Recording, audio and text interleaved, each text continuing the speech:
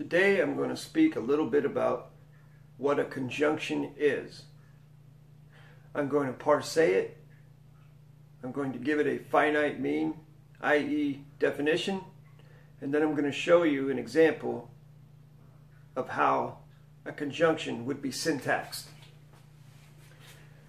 To begin with, Google defines conjunction as a word used to connect. Black's Law Dictionary also defines it. They use the word conjunctive, which is essentially the same thing, as particles which serve for joining or connecting. And when we parse the word conjunction, the C-O-N means with, together. And then the junct, we can look that up, it becomes I-U-G-A-R-E, and then to the Proto-Indo-European root Y-E-U-G, which means to join. And then we have I-O-N, which is contract, which is the same thing as the I-V-E in the conjunctive. I have defined conjunction in the correct sentence structure, parse syntax grammar, as for the conjunction of this finite mean is with this joinder of these matters with this bridge or connection by this neutral location. And backwards, that is, for this neutral location of this bridge or connection is with these matters of this joinder with this finite mean by the conjunction. Now in syntax, conjunctions are specified as 0. They are bridges between this matter and that matter, this matter and that matter.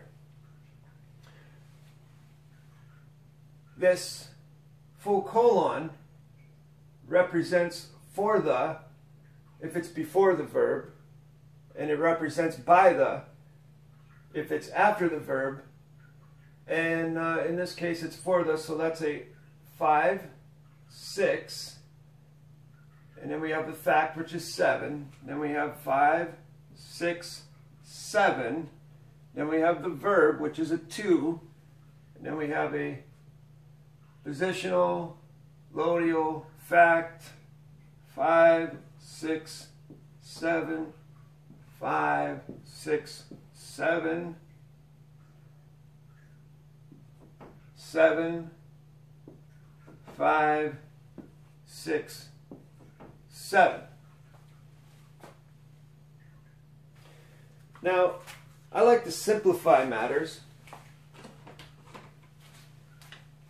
In this instance, you could also do this, and then you would also have another 5, 6 right there.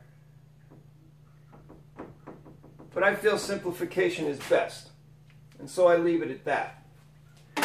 Now, in the plain English fiction babble language, I'll syntax this sentence: no law or fact shall be tried in court. Now, I've seen several ways of doing it. I myself did it differently until I gained more knowledge on the closures of what a conjunction actually is. Thank you, Raven. I like to find a common denominator that will work in all situations. And I think I've done so with this syntax: adverb, verb, conjunction, adjective, pronoun, because that's future tense, adverb, verb in the past tense, adverb, verb, which DPV means dangling participle verb.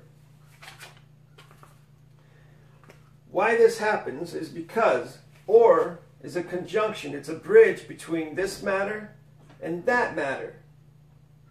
It also serves as sort of a pause in the continuity of the evidence, not a complete stop, a bridge in the continuity of the evidence. It's not like a comma or a full stop or anything like that.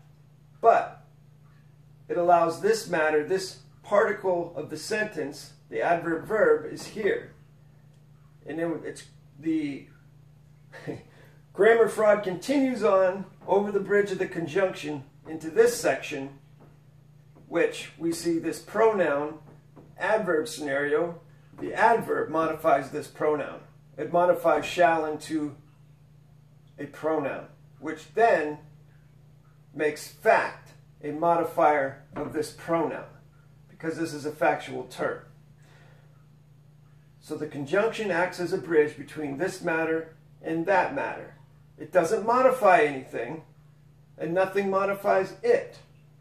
It's just a connector, a bridge between particles in fiction. Up here, it connects in fact. See? Fact, 7, fact, 7, 7. Here, not so much. Thank you for watching. If you have any questions about the syntax or the parse or the correct sentence structure, feel free to contact me in the private and the confidential at the email address listed in the description below the video. Thanks again.